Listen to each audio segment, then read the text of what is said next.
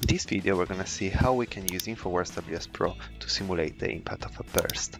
A brake picker allows the user to choose the pipe in the network and specify the type of burst. So here we have a pressure-dependent burst from an orifice of 50 millimeters. The change is applied to the control object and we can commit the change to save it to the master database.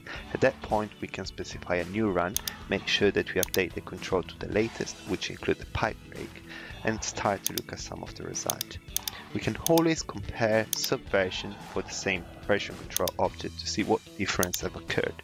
So in here we can see the break in version 6.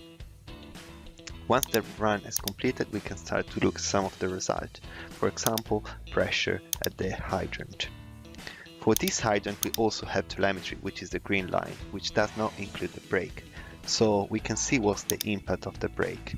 We can also perform some other analysis like tracing upstream and see the consequence of the burst at the service reservoir. So again, simply specify the parameter that we want to graph and we can see how the burst is causing the drain on that specific reservoir. We can open another result set from another projection just by opening as an alternate result for comparison. At this point in time, we can query the same graph, but including the result from the different result sets. So the green line and the blue line are the simulation result before and after the break. The best way to assess the consequence of a burst, however, is by visually displaying the difference that are occurring throughout the network. And we can do that by using a contour built on a SQL query.